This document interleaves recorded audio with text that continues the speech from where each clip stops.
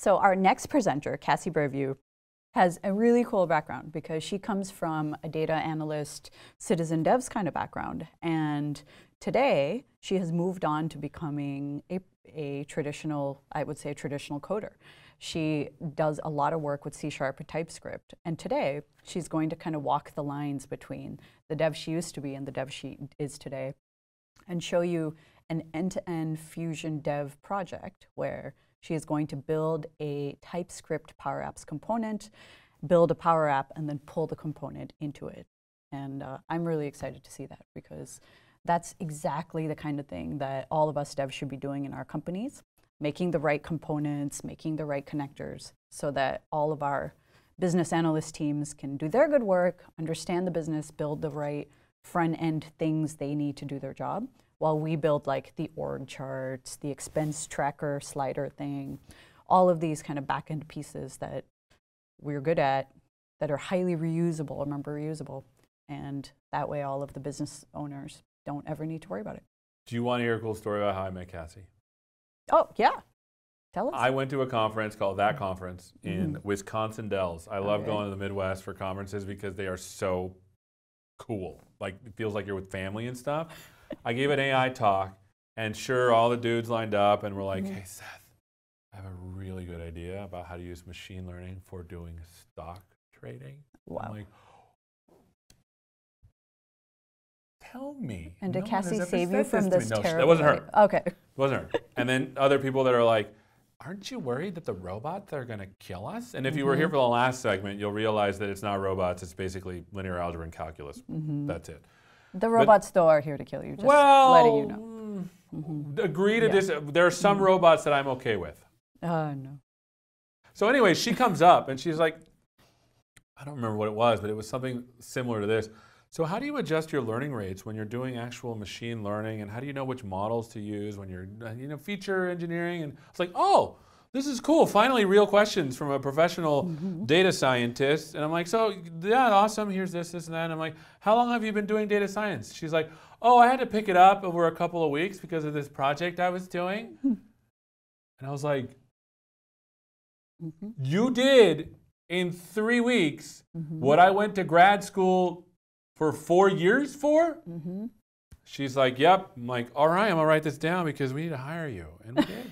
Wow, that's so cool. I did not know that. Yeah, it was pretty cool. And I was like, because the people, sometimes after a talk, they come up to ask questions because they want to, like, I love people feeling important. So I'm going to make you feel important if you talk to me because everyone's important in my opinion. But there's other people that come up and you're like, whoa, this is like a legit, they have like actual questions. And then there's the dude bros that like statement ask a question to show they know a lot of stuff. She came up and she was like, man, I have this and this. I'm like, these are actually, holy cow, they're great questions. So what's your background? Where'd you go to school? Oh no, I picked it up over a couple of weeks. And I'm like, amazing. So that's my story of Cassie, who's fantastic. That is fantastic. And speaking how am of I Cassie, supposed to live up to that? Look at that introduction. I know, you got to. I mean, it's the truth. I remember still, was it 2 years ago? Yeah, I think it was 2 years ago now. Yeah. Look at that. And So Cassie that has was a pretty guitar in cool. her background too. This is like the theme of the conference that I didn't know about, where everyone has guitars hanging in their room. I was going to have a bring really mine and cool do some songing. Oh. Is that what it's called? Songing. But I feel like we want people to continue watching. Yes, And also, Labrina pointed out, Taco Bot would never hurt anyone, and I am 1,000% in agreement with you, Labrina. Any Taco Bot, I would be a fan of. Wow. All right. Now we're going to let Cassie have her moment, and Seth and I will shut up for the next 30 minutes. Thanks, Cassie. Thanks. Hi, so welcome. I don't need to introduce myself since I've gotten such a lovely introduction from some amazing people that I'm lucky to work with. So today, as we talked about, we're going to be looking at creating code components with the Power Apps component framework. So as I talked about, my background is in both .NET. So I started as a full stack .NET software engineer, starting getting to an AI, and now I play with TypeScript and Node and pretty much like anything I can get my hands on. So let me share my screen here.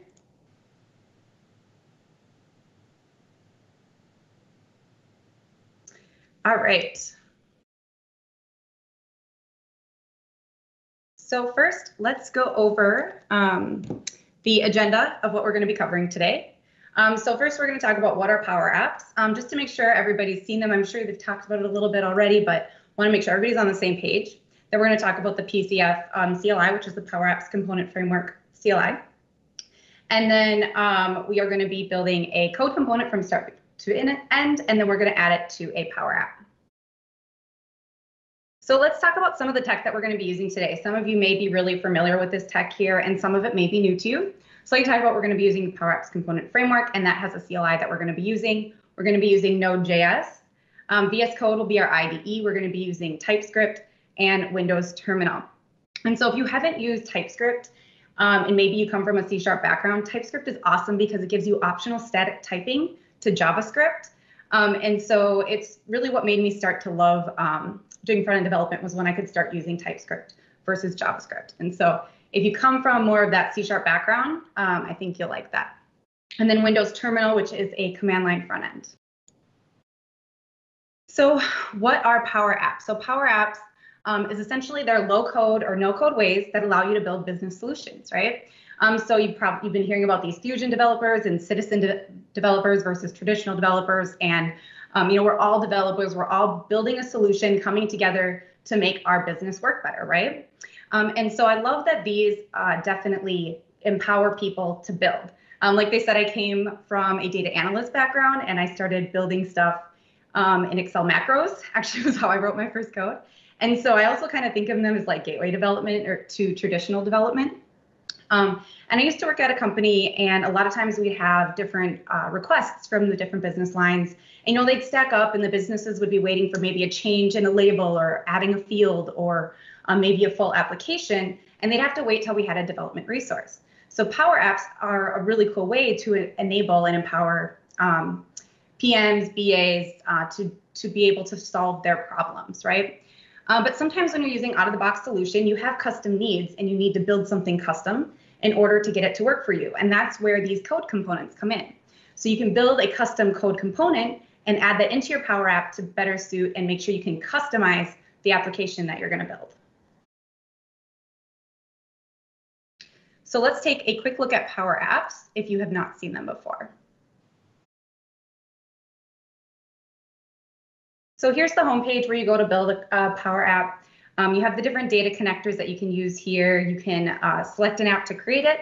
And then if we click create on the left-hand side here, we can see some different templates that are available. So the cool thing about starting out is having a template and kind of reverse engineering things. So you could start with one of those templates, start seeing how it's built. But I'm just going to go ahead and create a basic app here. So I'm just going to, or a blank app. We'll leave the template as tablet. And then this is going to go in, it's going to create my development environment, and we can see how we would start building out an application. So here's my blank environment. If I go to insert at the top, you can see the different ways that I can insert a component. We're going to be using that custom. And then also on the left nav, we have ways to insert components as well. So let's talk a little bit more about the code component framework. So again, as we were saying, it allows you to create these reusable components customized to your needs. And the cool thing about them is it's going to be using things that you're familiar with. If you're already a web developer, you can use JavaScript or TypeScript. If you're using React or Angular, you can use those as well. And you can also share what you create. So we have this PCF gallery. So like when you're using React and stuff like that, a lot of times you have different components that you can go get from the community and add them into your application. Well, we have a PCF gallery, and you can do that with code components as well. So that I think is a really awesome feature. So if you do end up creating one, make sure you share it with the community as well. So the code component has three kind of like main elements. We have our manifest, and this is where we're going to decide or describe the metadata for our component. We have our implementation that's going to be in our index.ts. That's where all of our logic is going to go. And then there's a life cycle in order to be able to interact with the Power Apps component or framework. And so we have some methods that need to be created. They'll be created for us when we init our project through the CLI. And then there's different resources. So we have, our CSS. If we want to add our business, our custom CSS, so it goes in line with our style guide or with your style guide, the code, the images, all that good stuff. So here are the methods that are created for you.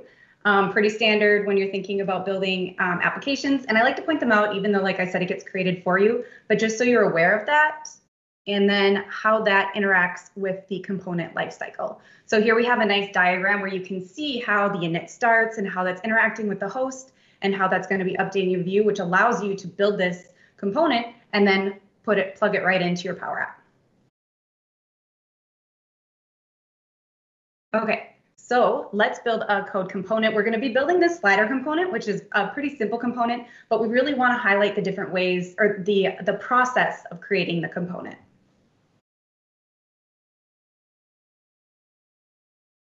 So if we go back to our Power Apps option, and then we're going to open the the Windows terminal, and I'm going to open up a terminal that I've already created with the directory that I want to be in, and I'm going to make this a little bit bigger. So this is the Windows terminal that I'm using here. I'm going to make the directory for the linear component, and then I'm going to go to that directory.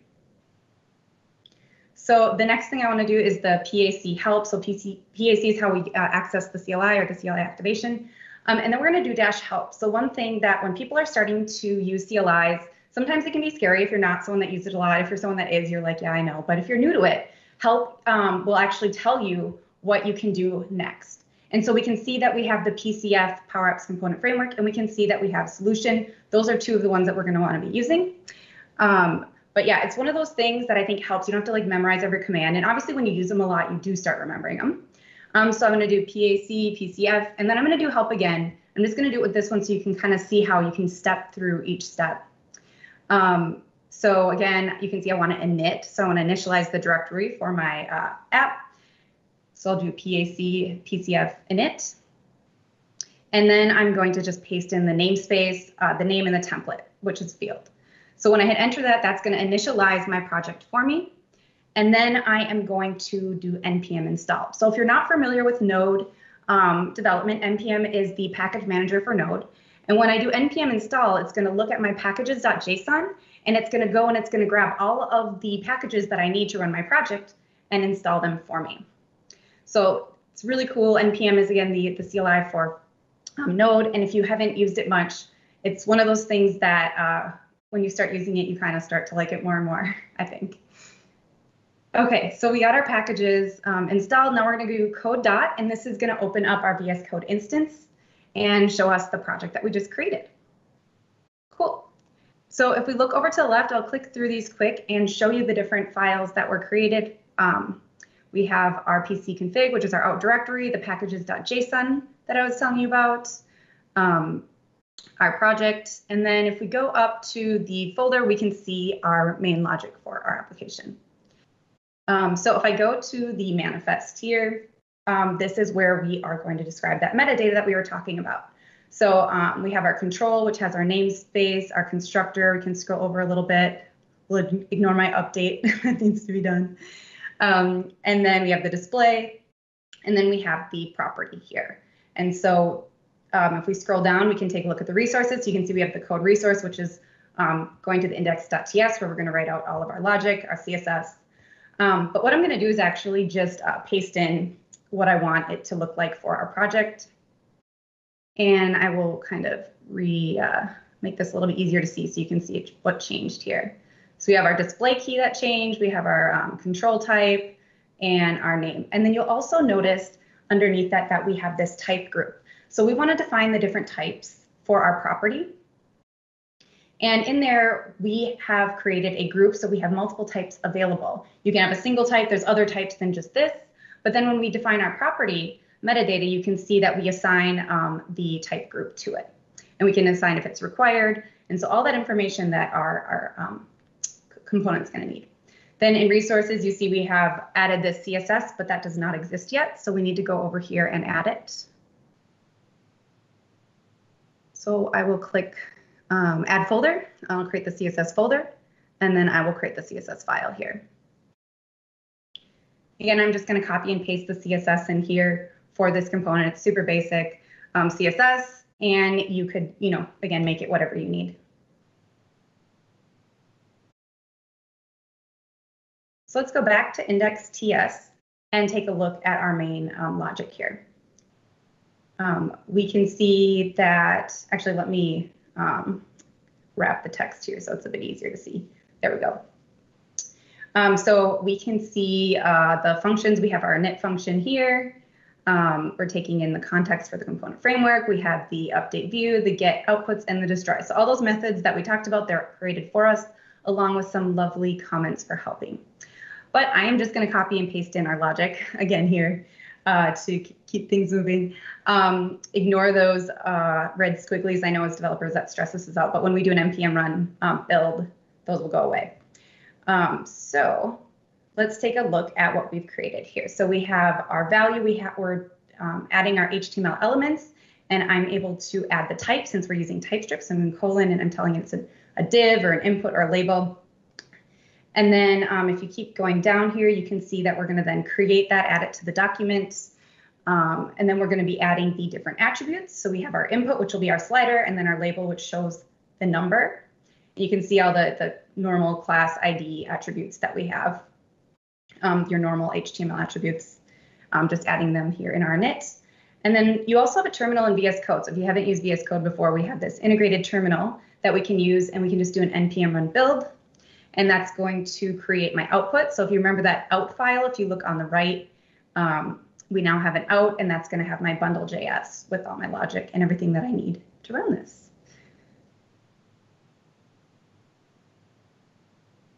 Cool. So you can see now the main logic. We added this refresh data. That's a new one when we paste it in. But you can see kind of how simple it can be to create a component and add your custom logic.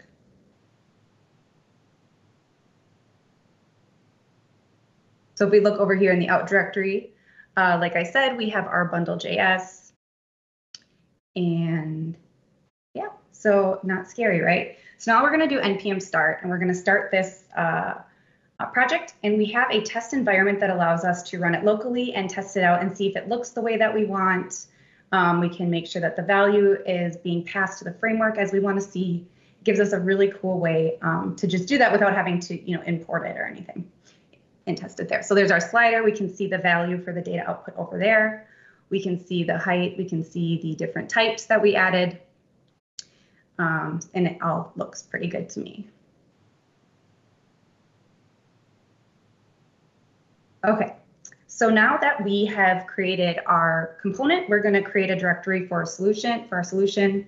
We're going to go to that directory location, and then we are going to use the PAC component or CLI solution init. And I'm not going to go through the help each step here. You could do that if you needed to, but I'm just going to go ahead and type out what we want. So we want publisher name, and that can be whatever you want to have your publisher name be. I'll just do mslearn, and then we'll have our publisher prefix. And I need to add a dash there. Okay. And then I'll just do MSL, and then I'll hit enter. And now this is going to create my solution project that I'll need to add it. So we can see our directory. We can see everything was created. Awesome. Now we want to add a reference to the component that we just created. So we'll do add reference -- path, and then we will grab our path from here. Copy that and paste it over here. So now we want to run an MS build. And so this is going to build our solution. I've configured my terminal in order to be able to use that command within it. You'd have to add it to your path variables in order to do this. But you could also use if you're using Visual Studio, you could use that terminal. I'm pretty sure that one's already pre-configured for you. And so we can take a look now. If we type explore dot, that will open up our current directory in our location. And if I go to the bin and debug, I can see that I have my solutions.zip, which is what we want. So I'm going to run another build here for the release configuration. So you can have different configurations in that manifest. If I go back to bin and click on release, you'll see nothing because it's still building. Let's go back. Okay, cool. So now we can see that we have our zip created. So if we go back to Power Apps, we got to do a couple things. So one thing, actually, let me click on solutions here quick. And then let's click on settings. And then I'm going to go to the Power Apps Admin Center. So here I want to enable using the Power Apps component framework for my application. So I can go to my environment, or for my environment, I should have said. Click settings, and then in settings, we'll go to products, we'll click on features, and then in here, we can turn on the Power App component framework and hit save. So now we can import our component. So if I go to import, then I can import that zip that we just created. So I'm going to choose the file and search for that directory. So you can see how you can quickly go from, a CLI, you're initting your project, you're updating your logic, you can test it directly in it, and then you are creating this zip solution, and then you're able to add that in to your solution. And now anybody that goes and creates a Power App can use this component that you created. So I think it's pretty neat, and I love that it also can be maybe the first time that you start playing with TypeScript. Maybe you've been playing with Power Apps and you've been thinking about doing some more traditional development in code. Like, this would be a really cool way to kind of start learning how to do that and learn more about the web development. Okay, so let me refresh here. And then I'm going to go to solutions, and we can see our custom control that we just created. So if we go back to our Power App, we'll go to insert, and we'll go to custom, and then we want to import that component that we created. So we'll go to the code component, we'll select it, and then we'll click import. So now when we go over to the left here, we can click add. We'll see the built-in components, but we scroll down and now we see code components, and we can drag and drop that onto the canvas. Let's move this over a little bit. And I think we need to maybe zoom in, make that a little easier to see. So there we can see the slider that we created. A cool thing with Power Apps too, if you want to try it without hitting play, if you hold down Alt, you can actually try your control. So like normally when you go to test it, you hit the play button in the upper right-hand corner. But if you just want to test the control quick, you can hold down Alt. So let's update our value in the slider value and see that that updates on our slider. Cool, so everything looks like it's working the way that we want. We can see the different properties over here as well. Okay, so one of the things that I think about these talks is that they're really like show you what's possible, get you excited, get you inspired to go learn and do more. So I want to show you some of the different resources that are available to you after this to continue your journey. So let me flip over to the first resource. So this is the GitHub repository. And here we have the full code for the linear component that we just built out if you want to go check it out. And I also have some different resource links available to you here. And you can see we have the PCF gallery, the Power Apps home, all those kind of things. And then if we go over to Learn, so if you're not familiar with Learn, it's Microsoft's learning platform. They have these different modules. They're really, really cool. 35 to maybe an hour and a half time frame to go through one. And this one in particular is a really good one to start out with. It's actually the one I started out with as well when I started building components. So if you go here, it'll give you a nice overview. If you click into the build the Power Apps component, the other thing that's cool is it talks about all the different prereqs that you need, and it shows you how to kind of install those different things. So if you haven't done development yet and you're going to start, you can go in here and see how you would configure your environment. Another cool thing for beginners is that it'll also show you how to test and debug your code, a very important part because we all know it doesn't work the first time you run it. But if you scroll down in here, it'll actually show you some basic JavaScript and TypeScript debugging tools that you'll have right within your browser. So definitely beginner friendly. And even if you're more of a, let me go back here, traditional, if you're already a web developer and traditional developer, there's also some cool advanced ones in here as well. So you can go to the advanced features. And in here, it'll show you how to add and use React. So if you're a React shop and you want to see how you can use React in your Power Apps components, there's an intro to that as well. So this is a really, really good place to start and continue your journey. So as they talked about, there's going to be an AMA after this. So come talk to me, come ask questions. I'm happy to answer any types of questions. You know, I get a lot of questions that about how do I get started with TypeScript? How did you start doing different things? I'm happy to answer those, as well as maybe some maybe you have done some Power App Component Framework stuff and you're having issues or questions. Like, happy to answer those as well. Here is the PCF gallery that I was talking about that shows some of the different components that have already been created. I love this one that has the reactions, so you can add different reactions into your Power App. So there's some really cool things in here that you can go and check. And there's lots of fun, cool stuff. And then another place that's good to look at is there's all these sample components as well. So if you have an idea of something that you want and you're not really sure how to do it, check out these different sample custom components in our docs.